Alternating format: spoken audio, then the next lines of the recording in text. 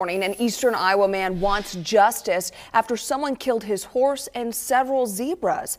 Mike Henninger says someone shot 5 of his animals at his Oldwine Ranch in Buchanan County. He believes his pets are being used as targets and the person responsible won't stop until all of his animals are dead. Henninger says the person behind the shootings is also sending him disturbing videos about his animals.